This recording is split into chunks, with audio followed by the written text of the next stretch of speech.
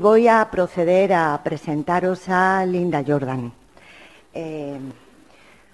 Ha trabajado para el Equipo Nacional de Desarrollo para la Inclusión desde el año 2011 en Newham, Reino Unido. Ha sido parte del equipo de preparación para la edad adulta, trabajando en toda Inglaterra, apoyando áreas locales con la implementación de la nueva política para necesidades educativas especiales. Linda es profesora, ha trabajado en escuelas ordinarias y especiales en los primeros años y después de los 16 años y ha administrado servicios locales de necesidades especiales a nivel superior. Linda trabajó para el Departamento de Salud del Gobierno Central desde 2002 hasta 2011 como parte del equipo de apoyo de evaluación de personas cuyo trabajo era apoyar la implementación de la Estrategia Nacional de Discapacidad del Aprendizaje. En 1986 fue elegida como miembro del Consejo para el Distrito de Newham de Londres y dirigió la política de educación inclusiva que dio como resultado el cierre de 6 escuelas especiales. Linda tiene una hija con problemas de aprendizaje, por lo tanto conoce de primera mano estas dificultades. Quiero añadir a esta presentación más formal que Linda ha sido para nosotros, para el Ministerio de Educación, durante este año, una asesora de primera magnitud a la hora de comprender cómo se puede avanzar en materia de inclusión educativa.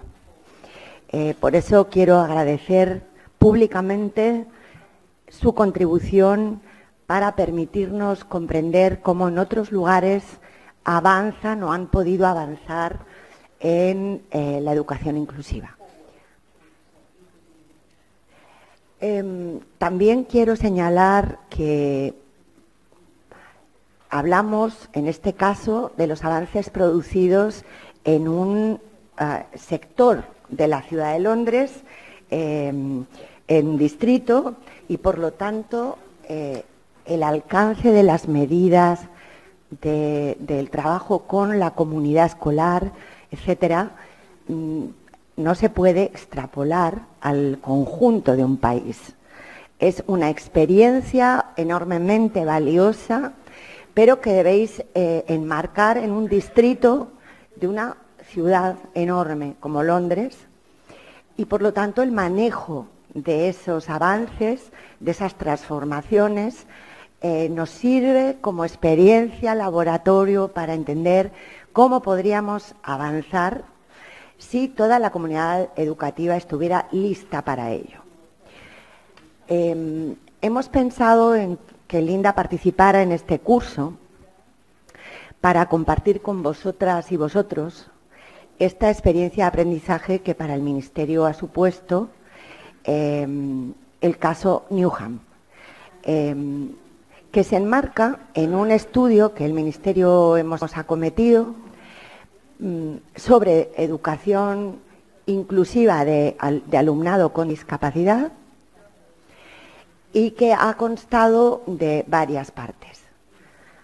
Un estudio de casos relevantes de países, o en este caso de un distrito, de una ciudad, de un país, donde se han producido avances significativos, y con ello hemos elaborado un informe que ha coordinado el profesor Gerardo Echeita y su equipo, al que conocéis de la ponencia del día pasado. Por otra parte, hemos hecho un análisis comparado muy exhaustivo de la situación en nuestras comunidades autónomas, nuestras comunidades y ciudades autónomas en España. Y al mismo tiempo hemos realizado preguntas significativas sobre el tema en la red Eurídice, preguntas a las que han respondido los distintos países europeos que son miembros de esta red. Con este estudio general de la situación, el Ministerio de Educación lo que quiere es identificar retos, posibilidades, riesgos a partir de la experiencia de otros países, y también hemos identificado que en el propio Estado español los avances entre comunidades autónomas son muy dispares.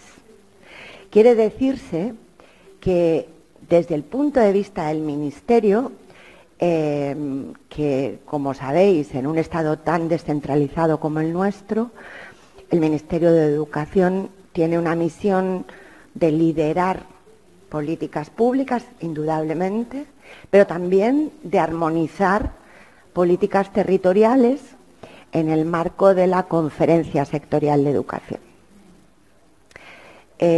Para poder hablar con criterio de este tema era necesario acometer este estudio en profundidad. Es un estudio de enorme interés que vamos a publicar, obviamente, y que para compartirlo con todos los especialistas en la comunidad educativa, pero que lo que pretende es que aprendamos de otros, sabiendo nuestras propias peculiaridades. No podemos importar experiencias y nadie debe concluir que lo que el Ministerio va a hacer es cerrar los centros de educación especial. Eso en ningún momento se ha dicho, en ningún momento es el objetivo que nos anima a trabajar, pero sí consideramos que hay un margen para el avance en los próximos 10 años, hasta, sobre todo cumpliendo el horizonte de trabajo de la Agenda 2030, en el que estamos obligados a mejorar y avanzar en la inclusión del alumnado con discapacidad. Así que creo que con esto, pues no sé si hay algo, Nuria, que deba añadir, pero con esto pues voy a dar la palabra a Linda, que es quien de verdad tiene muchas cosas que contaros y de enorme interés. Thank you very much, Linda. We really appreciate your contribution to our best comprehension of the inclusive education, and it's your time. Thank you very much. Okay, can you hear me? Is that good enough? Okay, thank you. So it's really good to be here. Thank you for inviting me. I've learned a lot about what's happening in Spain. I'm very happy to take questions as we go along, but it may be easier to wait until the end because of the microphone. Si queréis interrumpir, podéis hacer preguntas a medida que ella hable, o si no, esperar al final por el micrófono, porque a lo mejor hay que hacerlas con el micro. But if there is anything urgent, then that's fine, you can ask as we go. Pero si tenéis alguna pregunta urgente, pues la hacéis e interrumpís. Okay, so the first thing to say is that in the United Kingdom, we also have this very complicated context whereby we have 4 nations, all belonging to the United Kingdom. So the policies in each of the 4 countries are different but similar. En el Reino Unido también tenemos un contexto político complejo, en el sentido de que el Reino Unido está formado por 4 naciones distintas, cuyas políticas son por un lado diferentes y por otro lado parecidas. I'm going to be talking about England, although the other countries do have similar policies. Voy a referirme concretamente a Inglaterra, aunque el resto de las naciones, como digo, tienen políticas parecidas. But even within England, we have regions and smaller local authorities, and we have this same issue that there are many differences between one area of the country, another area of the country, between different local authorities. Y también incluso dentro de la propia Inglaterra hay zonas, está subdividida en zonas más pequeñas que presentan algunas diferencias. So in England, we've had legislation, law, since 1976, which promotes inclusive education. Desde el año 76 tenemos en Inglaterra legislación para promover la educación inclusiva. Different governments from 1976 until now have given inclusive education different priority. Y los distintos gobiernos que se han sucedido desde el año 76 hasta ahora han considerado la educación inclusiva una prioridad.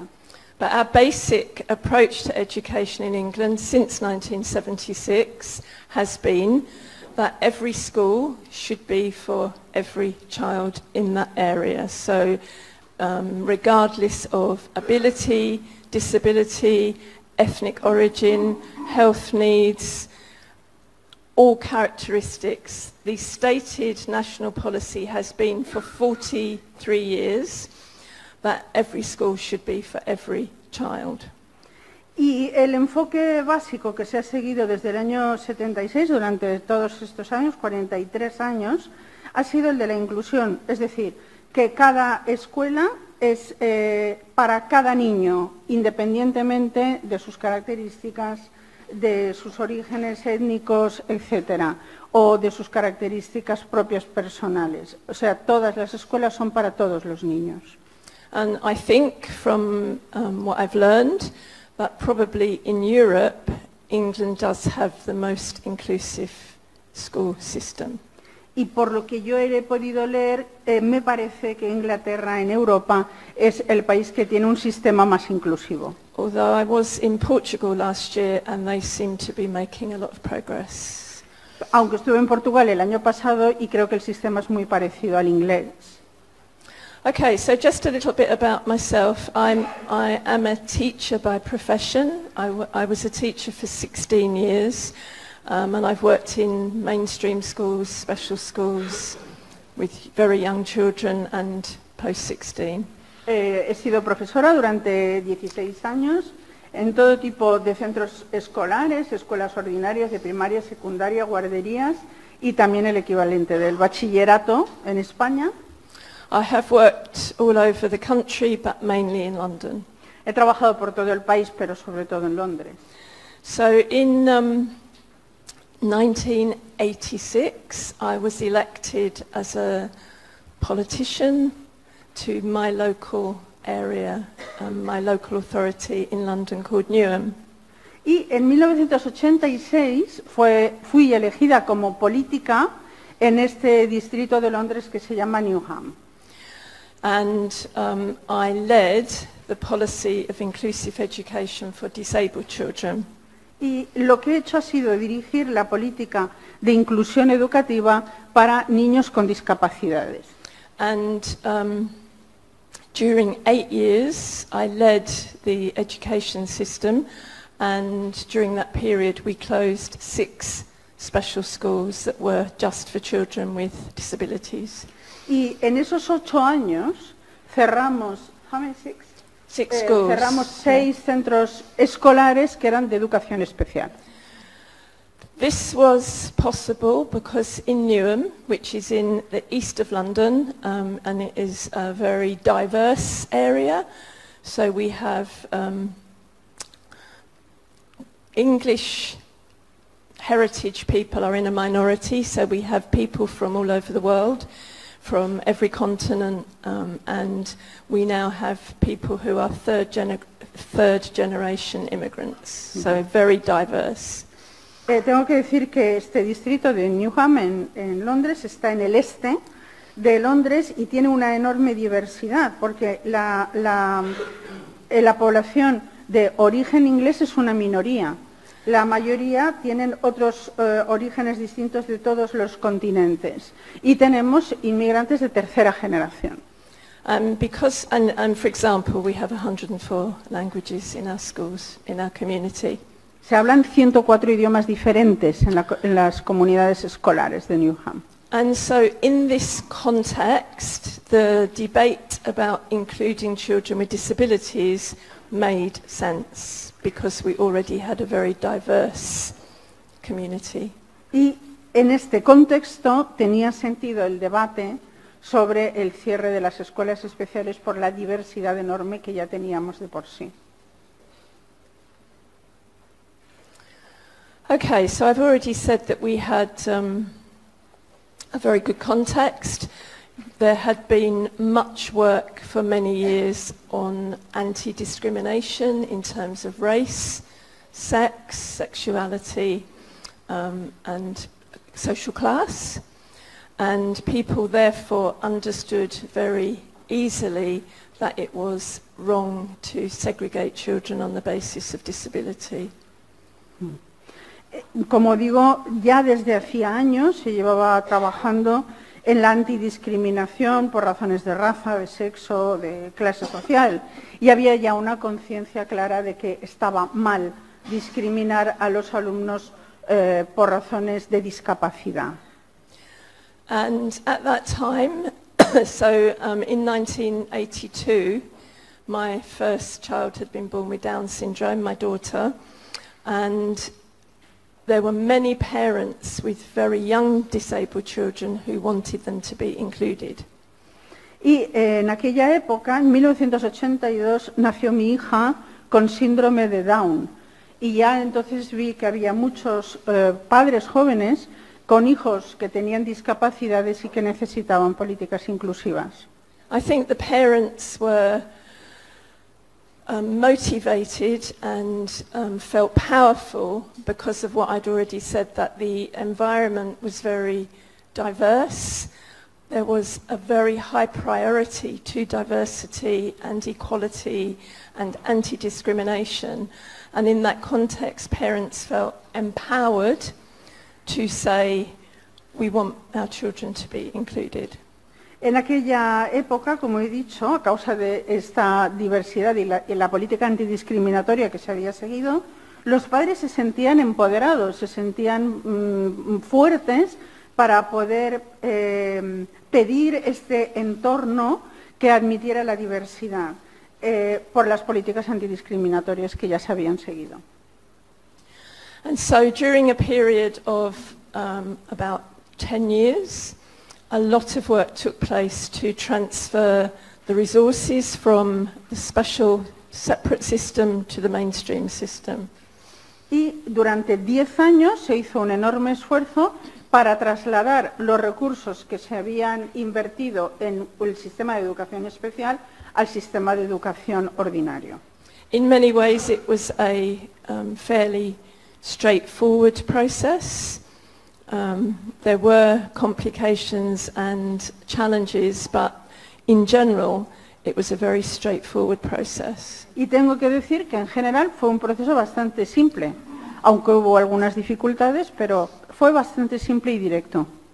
And that was because the national law for 40 years had said inclusion was right. We had the international conventions being passed which said inclusion was right. And there was a very powerful feeling that it was wrong to segregate children on the basis of disability and special needs. Y todo esto era por la legislación nacional, que llevaba ya 14 años en vigor contra la discriminación, también por la firma por parte de mi país de los convenios internacionales contra la discriminación y un sentimiento generalizado, como he dicho, de que era un error discriminar a los niños por sus discapacidades. And so, because I haven't got very much time, I'm going to just share with you my reflections on what works to create inclusion. Y como no tenemos mucho tiempo, simplemente voy a compartir con vosotros mis ideas de lo que significa y cómo se puede llegar a la inclusión. So I think the key ingredients are these points here. So ethics or values, the curriculum, the other children and how they include their peers, planning, having holistic planning, integrated planning, and all of the professionals and parents and young people working together. Esos son los ingredientes principales. El primero se refiere a los valores éticos, el segundo al currículo, luego los amigos, semejantes, los pares, tener un plan holístico o integral y la posibilidad de trabajar todos los interesados juntos, los padres, los profesores, las autoridades. Okay, so in terms of values, this is really about the morality of segregating people on the basis of socially constructed criteria. En términos de valores éticos, tienen que ver con los principios morales que van en contra de la segregación de los niños en determinada comunidad escolar. And I think what we already had in Newham and what we continued to create was the concept that every child is welcome in every school. Y la idea principal es la primera. Todos los niños son bienvenidos en cualquier centro escolar. And that all schools want all children to be there. Y que todos los centros escolares quieren que todos los niños vengan. And that there was a very strong belief in that everybody has equal value and equal rights and a strong belief in equality. Y luego también esta creencia fuerte en que hay una igualdad de derechos. Todos tienen los mismos derechos. So if this exists, the rest is easy. Si esto está, el resto es fácil. Because if the politicians and the senior officials and the head teachers in schools really believe this, it means that they then find out how to do it. Porque quiere decir que si los políticos, los directores de los centros, los profesores creen esto, se trata simplemente de encontrar el camino para realizarlo. So this photograph is in a primary school, and you can see there's a young child there who has very severe disability, and the other children are clearly very happy to include them. Aquí tenemos una fotografía tomada en un centro de educación primaria. Vemos un niño con una discapacidad severa y el resto de los niños están acogiéndolo con normalidad.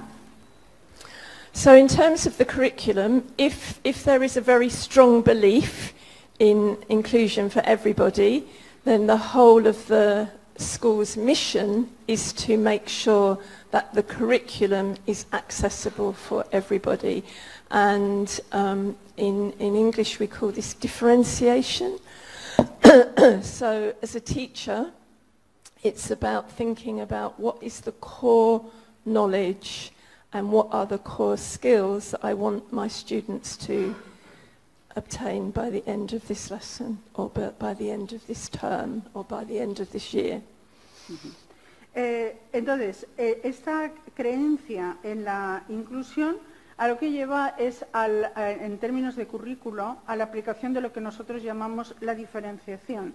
Es decir, hay alguien cuya responsabilidad es ver cuáles son los conocimientos, el núcleo de conocimientos o el núcleo de habilidades que quiero que mis alumnos adquieran al final de este curso escolar o de este periodo de enseñanza.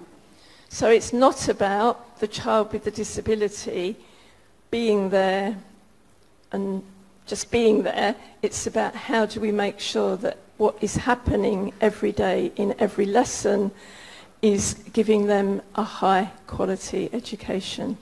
O sea, que no se trata de que el niño con discapacidad esté ahí y ya está, sino que realmente reciba una educación de calidad. And so it's about blending the core knowledge and skills for each lesson with an individual child's personal objectives for learning. Se trata, por lo tanto, de mezclar el núcleo de conocimientos a adquirir con los objetivos personales y particulares del alumno que tiene necesidades o discapacidad.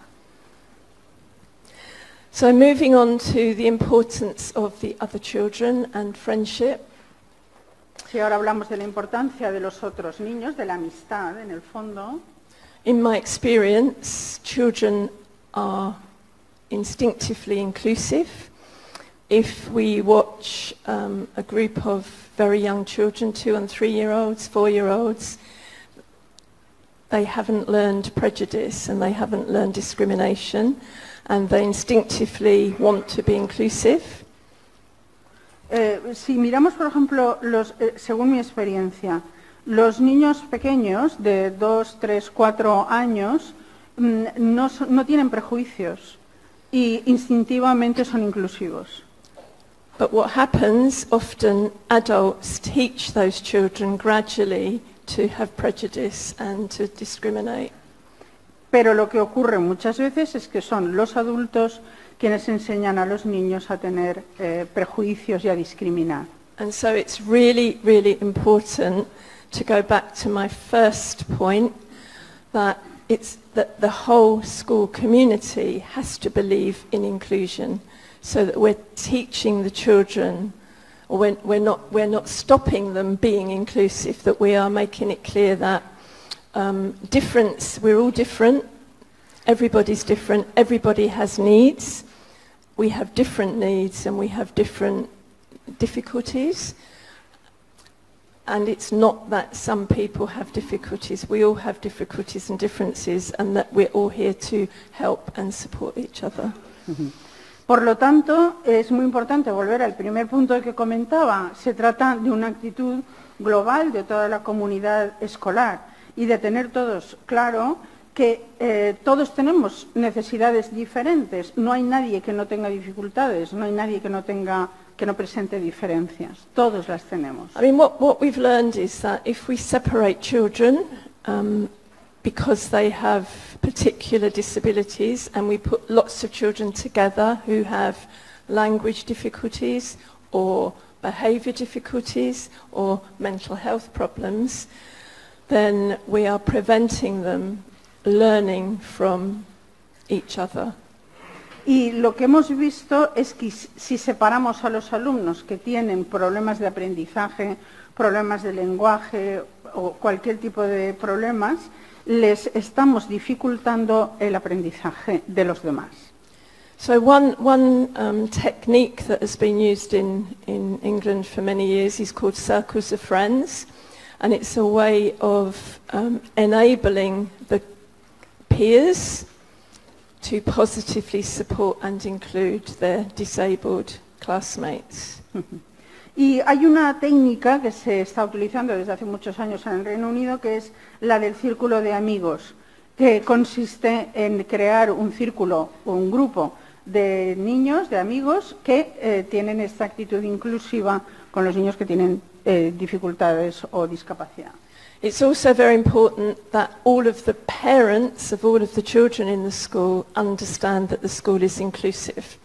Y es muy importante que los padres entiendan esta política de inclusión escolar. And that their children will be being encouraged to include and be friends with children who have differences. Y que sepan los padres que se va a animar a sus hijos a tener relación con estos niños que tienen dificultades. So this photograph, that's my daughter. Esta es mi hija, la fotografía. Who's now 36. Ahora tiene 36 años. And this is a group of her current friends. Y este es un grupo de sus amigos actualmente. And this one she met when she was 3 years old at school. Y a esta la conoció cuando tenía 3 años en el colegio. So she has friends that she's made. So normal friendships, people that she met at nursery, primary school, secondary school and college are part of her circle of friends. Como ocurre normalmente, o sea, arrastras amigos desde la guardería a lo mejor, ¿no? And this one is her flatmate. Y aquí tenemos la compañera de piso. Sí.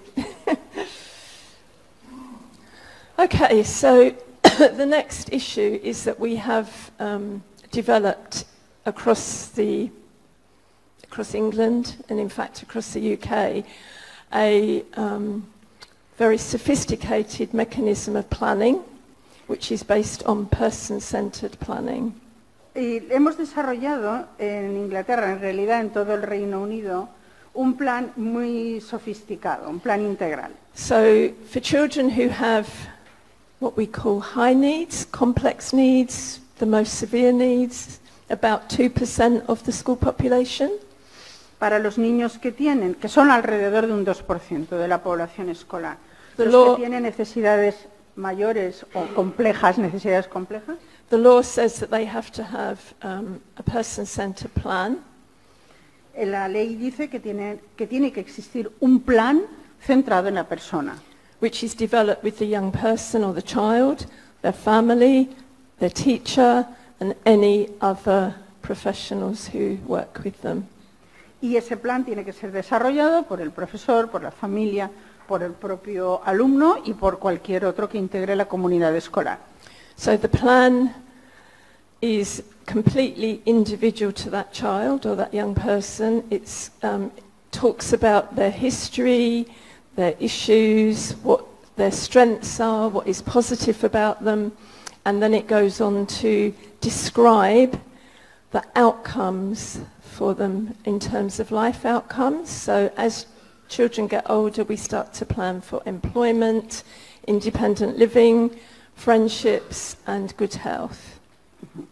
Ese plan individual tiene en cuenta cuáles son las fortalezas, las necesidades, la historia particular de la persona y cuáles son los resultados vitales que se quieren alcanzar en términos de empleo, de vida independiente, etc. So the plan has objectives and outcomes that are about the whole of life as well as academic objectives. Es decir, que los resultados son tanto vitales a lo largo de toda la vida como académicos. And we have, the law says that we must plan from the age of 14 for employment, independent living, friendships and community participation.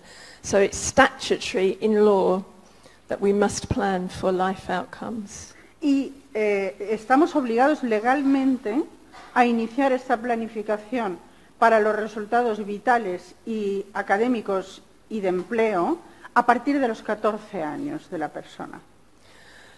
And then finally, very much connected to planning is that professionals must work together. So one of the major problems of the segregated system was that it was very much based on what we call the medical model of disability. O sea, lo más importante quizá es que todos los profesionales deben colaborar, deben trabajar juntos. Y en el sistema de segregación esto no ocurría porque era un sistema orientado a lo médico. And so we had educational psychologists, therapists, teachers, etc., with their very strong view on diagnosis and treatment rather than how do we support this child or this young person to have an ordinary life. Y el centro de atención no era ayudar para establecer una experiencia, un proyecto vital, ¿no?, para el estudiante, sino era el trabajo de los educadores psicológicos, de los terapeutas y de los profesores centrado en términos de diagnóstico, de tratamiento. And so it's really important that professionals all work together with the family and the young person to agree outcomes and objectives, and then everybody works together to implement the plan and work out the strategies that they can support to achieve the outcomes. So if the young person is going to go to work, get a job when they leave school, then for the professionals, then what they now have to bring is, what can I do to help this young person to go to work? Rather than what used to happen was a long description of their difficulties and disabilities without any view to how can they lead an ordinary life. Es decir, se trata de adoptar una perspectiva distinta por la cual los profesionales colaboran con la familia, con la persona joven también, para tratar de aplicar este plan que está formado por una serie de estrategias. Por ejemplo, si pienso que esta persona va a trabajar o va a tener que trabajar después de la edad escolar, ¿cómo le voy a poder ayudar a hacerlo? O sea, no se trata, como antes, de hacer una descripción muy elaborada de todos los problemas y dificultades, sino de cómo ayudar. Okay, so that is a summary of my reflections of nearly 40 years of what works to include children with disabilities. It's good practice for all children. If we differentiate the curriculum well for the most disabled children, then all children get a better education. It also means that everybody grows up understanding the importance of diversity and equality. Y este es un poco un resumen de mis reflexiones a lo largo de 14 años sobre cómo llevar a cabo este plan, esta filosofía con todos los niños a través de ese principio de diferenciación para poder ofrecer la mejor educación posible para todos. I think inclusive education is a really important issue for the future of our planet. I think that the more we learn to live together in harmony, the more we understand difference, the more we challenge prejudice and discrimination, the better for our future. Y pienso que la educación inclusiva es muy importante para el futuro mismo de nuestro planeta, en términos de luchar contra cualquier prejuicio y discriminación.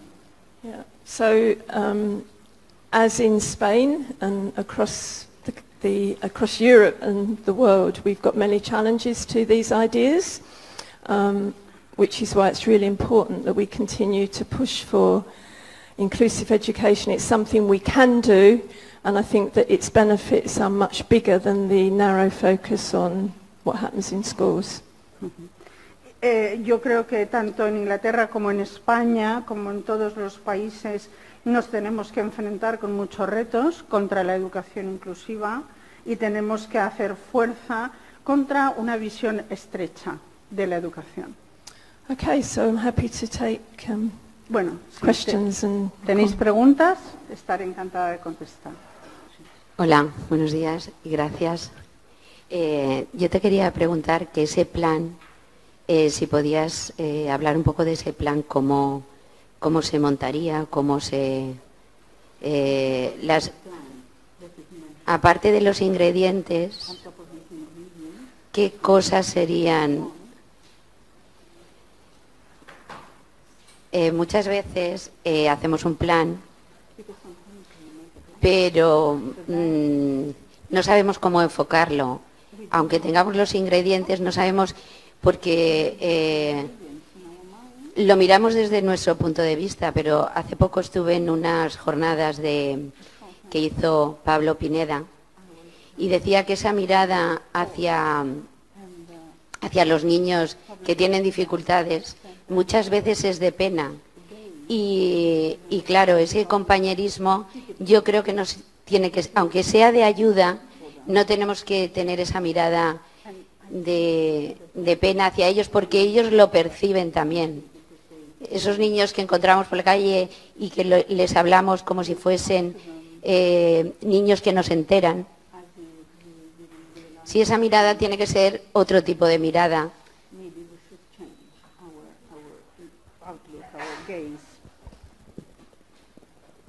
Absolutely. I think we have to move from seeing a group of people as having labels, you know, these are the disabled children or these are the learning disabled children, and therefore we can treat them differently and they deserve our pity and they deserve something different. What we've managed to achieve over many years is they have to be seen as normal. Disability is a normal part of life. Most of us, if we live long enough, will become disabled. Disabled is a normal part of the human continuum, and we have to see everybody as equally valued, equally valuable, with a contribution, and plan for them to have an ordinary life, to do the things that they would be doing if they didn't have a disability. Efectivamente, o sea, lo más importante es evitar las etiquetas, porque de las etiquetas viene esa mirada de lástima, de pena. Entonces, se trata de ver que la discapacidad es normal. O sea, que si vivimos un tiempo suficiente, todos más o menos vamos a sufrir discapacidades.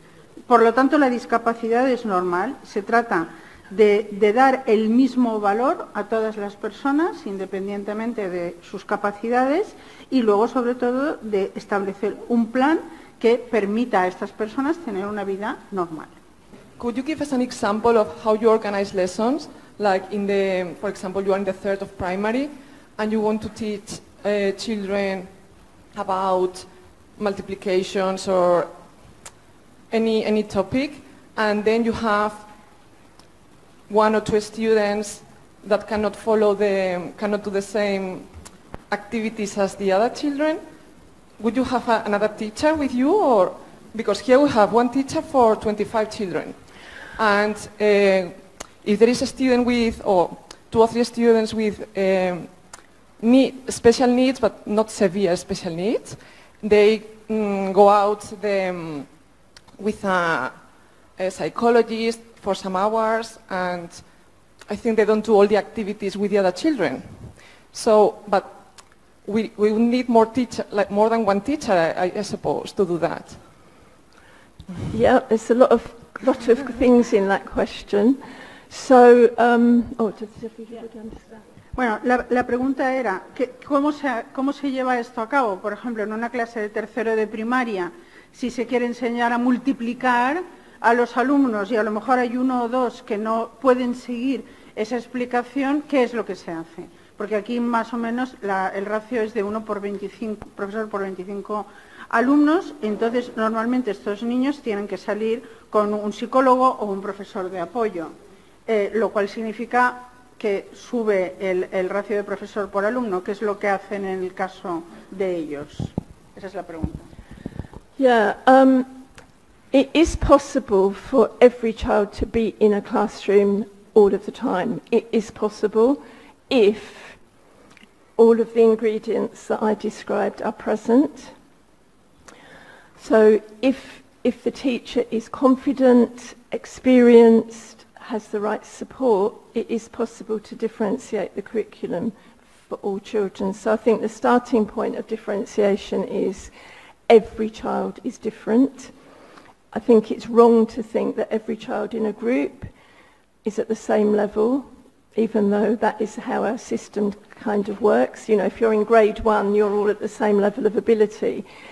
That's never the case. So you've got to start with, how do I, if today the lesson is about multiplication, what have we done before? What do we need to do next? And then think about so the plan, a plan for a child with high needs will have in it their numeracy targets. Okay?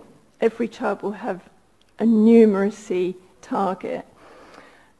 And for a child with very high needs, it might just be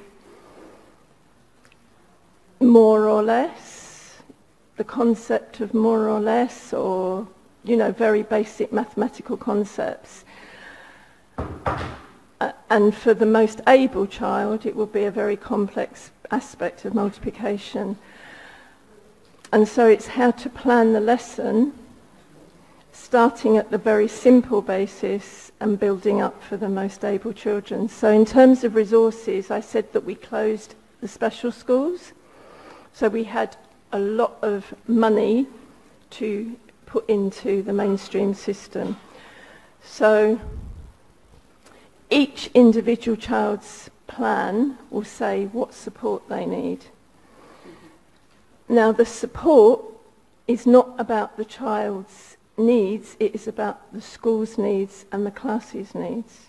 Because my daughter never had additional support throughout her whole school career, because she went to very inclusive schools with very high quality teaching. If she had gone to another school, they may have asked for a full-time assistant. So it's quite complicated. But in the system there are, the money that used to be in the special system is now in the mainstream system, and that provides additional support in schools, but also professional support for schools. La cuestión es, primero de todo, que estén ahí estos ingredientes de los que hemos hablado. Segundo, que el profesor sea alguien que tenga experimentado, confianza en sí mismo, que sepa llevar a cabo esta diferenciación en el currículo, teniendo en cuenta que cada niño es diferente. Porque tendemos a pensar, por ejemplo, que en tercero de primaria todos tienen el mismo nivel y eso tampoco es verdad. O sea, cada niño es distinto. Entonces, imaginemos la clase sobre multiplicación. Pues lo que habrá es que planear con antelación esa clase y entonces establecer unas tareas o unas metas muy básicas para los niños que tienen una discapacidad severa. Por ejemplo, el concepto de más o menos. Y luego, para los niños que tienen altas capacidades, establecer metas más difíciles, más sofisticadas. En cuanto a recursos, al haber cerrado los centros especiales, ese dinero que se gastaba en los centros especiales se revirtió en los centros ordinarios y, por lo tanto, se pudieron hacer estos planes individuales. Se trata de apoyar no a los niños, sino a los centros escolares. Dice que, por ejemplo, su hija no recibió ningún apoyo especial a lo largo de toda su escolaridad. O sea, estaba siempre dentro de la clase, atendida igual que los demás. Lo que pasa es que para eso hace falta un centro de alta calidad. Pero esto se ha visto ayudado por todo ese dinero que se quitó de los centros especiales y se llevó a los centros ordinarios. If I can give you an example from my daughter's case when she was in secondary school. So at the age of 15, 16 in our schools, children do less subjects, so they'll do English, maths, some arts, some humanities, etc. And she did history, and the class was studying the Second World War, because we always do the Second World War in history at that stage. Her teacher realised that her grandparents and probably other family members would have been in the war, and so she did a project which was getting photographs from her grandparents and other relations and putting them in and getting them to speak about their experiences. So that was a differentiated activity. And then another girl in the class had much more complex needs, and hers would have been about the sounds and the smells of the time. Un ejemplo relacionado con mi hija, cuando estaba en secundaria, tenía unos 15, 16 años, en Inglaterra, en educación secundaria, tienen muy pocas asignaturas, matemáticas, lengua, y ella estaba dando historia. Entonces, a esa edad se da la Segunda Guerra Mundial en Inglaterra. Entonces, su profesora se dio cuenta de que los abuelos de mi hija y de otros niños de la clase habían participado en la Segunda Guerra Mundial, y entonces la actividad consistía en recoger fotografías de estas personas que habían tomado parte en la guerra y hacer una especie de dossier. Luego había otra alumna con necesidades mayores, entonces en este caso se trataba de recoger los sonidos y olores de la época. Schools receive their budget, and within the budget there is an amount of money for children who don't speak English, children who have special educational needs, children with physical disabilities, and it's up to the school to arrange how they use that money. But in addition, if a child has a plan which says they need even more support, then that comes to the school. But that depends on the school as much as the child.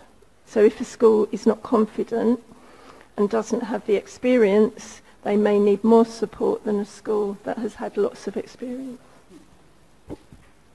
Bueno, se trata de no de organizar actividades distintas. Todo depende también de cómo se asigne el presupuesto escolar. Entonces, hay que ver cuántos niños tienen necesidades especiales, por ejemplo, porque no hablan inglés o porque necesitan algún tipo de actividad especial, y entonces lo que se hace es crear un plan. O sea, lo que se trata es, con ese presupuesto, de crear un plan. Entonces también dependerá de la experiencia y las competencias que cada escuela tenga en la distribución de ese presupuesto. Sí, gracias por la conferencia. Una breve reflexión. Quizá está un poco a nivel teórico, pero bueno, yo creo que una de las barreras principales que tiene el avance hacia la inclusión es de tipo conceptual, o más bien de qué idea. Yo haría esta pregunta a todo el mundo, fundamentalmente a las administraciones de las comunidades autónomas. ¿Para qué está la educación? ¿Cuál es el objetivo fundamental de la escuela?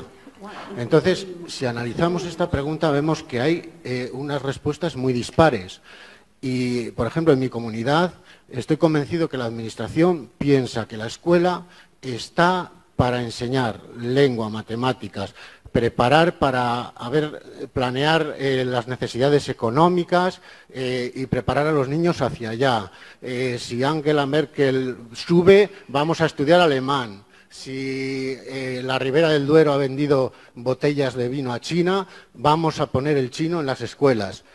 Y entonces yo creo que habría que preguntarnos para qué está la escuela. Y una vez que nos pongamos de acuerdo, está definido en la normativa, pero no sé por qué esa conceptualización que hacen los preámbulos de todas las normativas, de todas, no sé por qué no cala en el fondo de los centros educativos y sobre todo en los de secundaria. Entonces, no sé, yo pienso que, no sé si en Inglaterra hay una uniformidad, por lo menos en el sentido de estamos para esto, la escuela está para esto. Yo creo que ahí, si nos pusiésemos de acuerdo y realmente interiorizásemos para qué está la escuela y todos a una, hablaríamos el mismo idioma. I think that education is one of the areas that politicians still have control over. So there's not much control over the economy anymore. We've got international systems now controlling much of the political world, and so education is one of the areas that politicians have still got some control over, which is why when you have a different political ideology, schooling changes.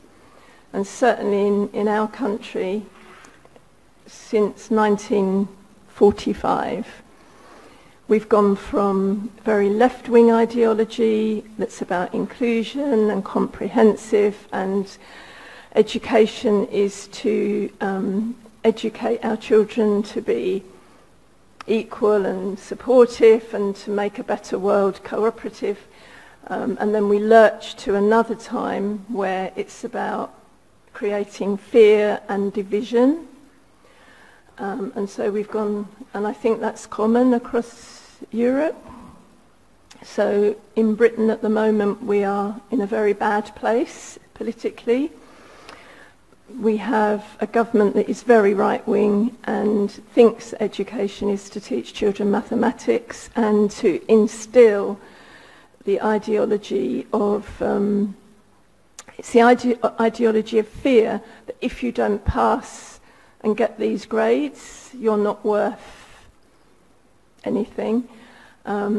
But like always, we have a very divided country, so half of the population think education is to teach children to be nice people and to support each other, and that education should be about understanding the world, understanding the challenges and how we're going to improve, and the other half think it's about getting the grades and getting as much money as you can when you get a job. Bueno, yo creo que uno de los problemas es que la educación es uno de los pocos ámbitos que está bajo el control de los políticos todavía, porque la economía ha escapado del control de los políticos. Entonces, depende la educación, el sistema educativo, de la ideología que domine un país en un momento determinado. En mi país, desde 1945, hemos pasado de una ideología de izquierdas, inclusiva, que pretendía la igualdad, el apoyo, el hacer un mundo mejor, a una ideología del miedo y de la división. En este momento el Reino Unido es políticamente un sitio malo, dominado por la derecha, donde lo importante es aprender matemáticas, etcétera, con una ideología que promueve el miedo. Si no apruebas significa que no vales. Es un país dividido entre aquellos que piensan que la educación sirve para que la gente aprenda a ser solidaria, a no discriminar, y otros que piensan que la educación a lo que tiene que conducir es a conseguir buenas notas y a hacer ciudadanos que ganen dinero. Which is why pushing forward on inclusion is really important. Y por eso la educación inclusiva es tan importante. Hola, mi pregunta es un poco cómo se gestiona la transición de primaria a secundaria.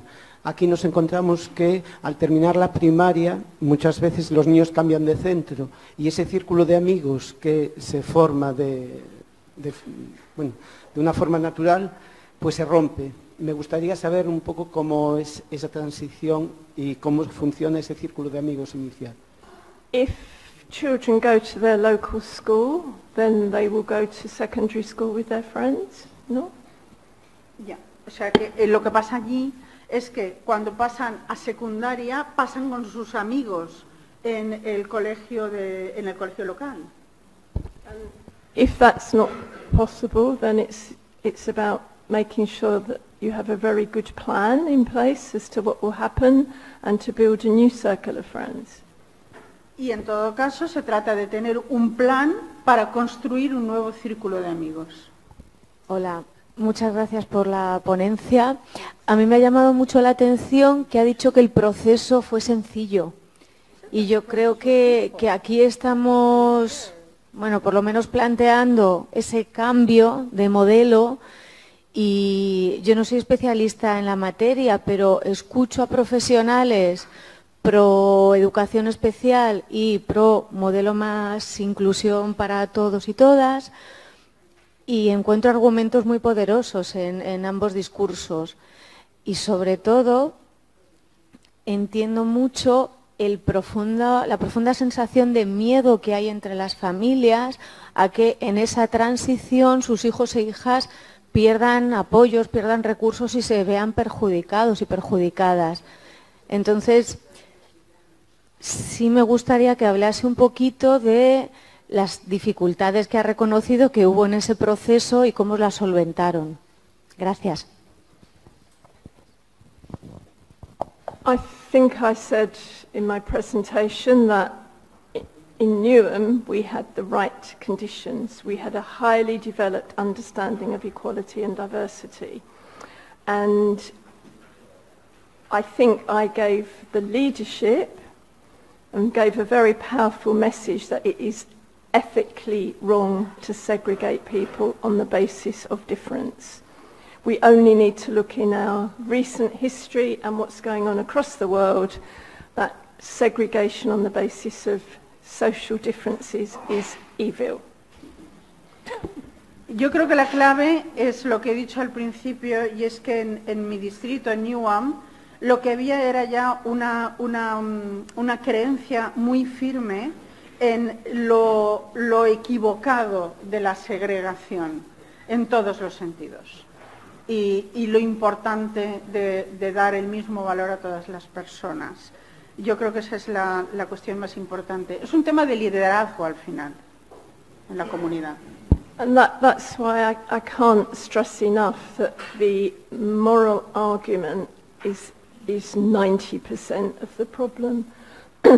When we have arguments to support segregation, if we look at all of the points in history where segregation by race has been justified or by sexuality, the arguments are the same. that people are different and they therefore need different, or it's simply wrong, that, you know, they simply shouldn't exist, because obviously there are strong arguments for euthanasia of disabled children.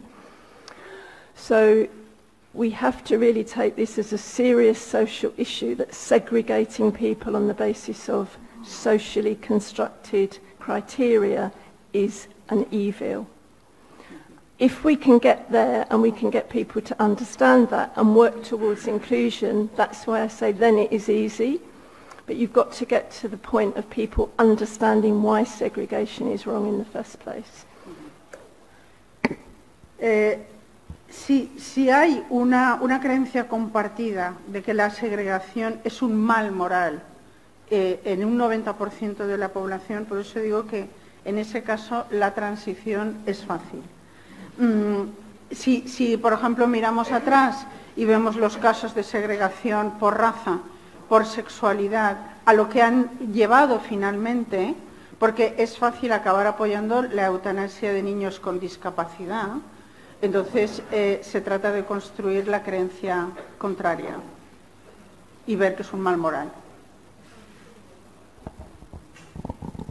And I think that it is about leadership, because parents are pawns in a game, in a way. They listen to some professionals who think segregation is better, and then they listen to people like me, and they hear different arguments. And if inclusion isn't well developed, then they're going to be frightened for their child to go to a mainstream school, because it isn't going to welcome them. But when we were beginning to have inclusion in Newham, nobody wanted special education because they were confident that it would work. Por eso digo que es una cuestión al final de liderazgo, porque si no los padres están arrastrados por unas tendencias o por otras, en contra o a favor de la segregación, y no saben qué pensar, y les puede dar miedo una escuela inclusiva. Hola, buenos días. Bueno, gracias por venir y asistir. Simplemente quería preguntaros si en vuestro proyecto de inclusión también habéis tenido en cuenta a alumnos que por las circunstancias que sean tienen problemas de comportamiento o no quieren estudiar. Y entonces, si habéis tenido esos casos y si ha sido favorable y habéis conseguido la inclusión con el resto del aula. So you're the first person who's mentioned behaviour. Eres el primero que ha mencionado la conducta. So this is a big discussion, and so behaviour difficulties is really in two areas. So behaviour difficulties can be in children with autism, or behaviour difficulties can be in children who are just disaffected. Okay. In my experience, disaffected children are disaffected because school is not relevant to them, and for the reasons that our colleague over here described. So when we have had periods in history, in recent history, when the ideology has been very pro-inclusion, behaviour difficulties reduce dramatically. Behaviour difficulties increase when the curriculum is narrow, when there is pressure to achieve grades, and you're made to feel worthless if you can't achieve. For children with autism, if we employ the correct pedagogy, we don't have behaviour difficulties. Los problemas de conducta pueden deberse, por ejemplo, a casos opuestos de autismo o de desafección con la escuela. Entonces, si la filosofía imperante es la de la inclusión, normalmente esa desafección baja mucho. Mientras que si estamos en un periodo en que la ideología es estrecha, es la de las notas, la del éxito escolar, entonces la desafección de los alumnos aumenta. Y en relación con el autismo dependerá también del sistema pedagógico o de los recursos pedagógicos que se apliquen, pero en principio no tiene por qué ser un problema. El círculo de amigos surge, es cambiante, o sea, varía a lo largo del curso o de los cursos. Y si este círculo de amigos también se trabaja en ese plan de actuación.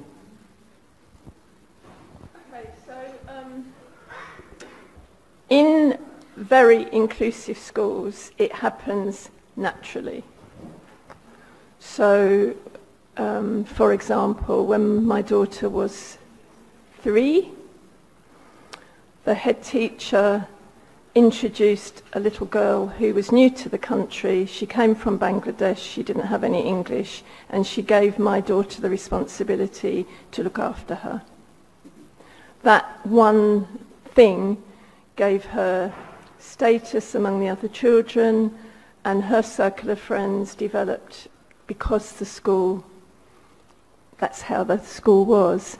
But if a school hasn't quite got to that level, then you can purposely build a circle of friends, which all it means is that you talk to the other children about their classmate who needs additional support, and they volunteer to support them. And then usually it develops organically. Depende del tipo de centro escolar. Si son muy inclusivos, este círculo de amigos ocurre con naturalidad. Por ejemplo, en el caso de mi hija, cuando ella tenía 3 años, llegó al mismo centro una niña de Bangladesh que no hablaba nada de inglés. Y entonces la profesora responsabilizó a mi hija del aprendizaje de esta niña de Bangladesh, lo cual le dio a mi hija estatus entre los demás niños de la clase, y su círculo de amigos creció con naturalidad. Si no es así, se puede construir también, es decir, hablar al resto de los niños de la clase, pedir si hay algún voluntario para constituir este círculo de amigos del niño que tiene dificultades. Que en Inglaterra hay colegios de secundaria que se llaman grammar schools, que son, grammar schools are for students who get the best results in primary school, I guess, ¿no? Que los grammar schools son para los que sacan mejores notas en primaria, and then they have comprehensive schools, otro tipo de escuelas de secundaria que son para los alumnos que sacan notas más bajitas. Y what do you think about that? That system is in grammar schools and comprehensive schools? 90+% of schools in Britain are comprehensive. There are a few grammar schools which they're inclusive as long as they can take children with physical disabilities, etc., high-functioning autism. And again, it's one of those topics that half the country want to get rid of them, and they're very unpopular on the whole. Grammar schools, ¿no? Yeah. Very unpopular. Yeah. La gran mayoría, más del 90%, son comprehensive. Y las grammar schools, que son estos para los alumnos que obtienen mejores resultados, son muy pocos. Pueden ser inclusivos también, pero son muy poco populares, o sea, tienen muy poca aceptación social y al final se está pensando en deshacerse de ese sistema. We have very, very small number of children go to private schools. I don't know what it is in Spain, but we have a very small number in private, where parents pay.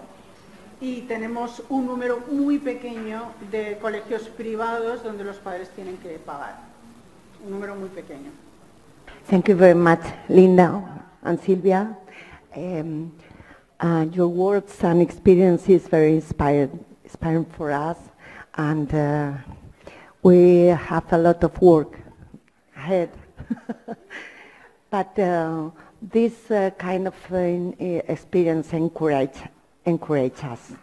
So thank you very much for coming and explain your experience.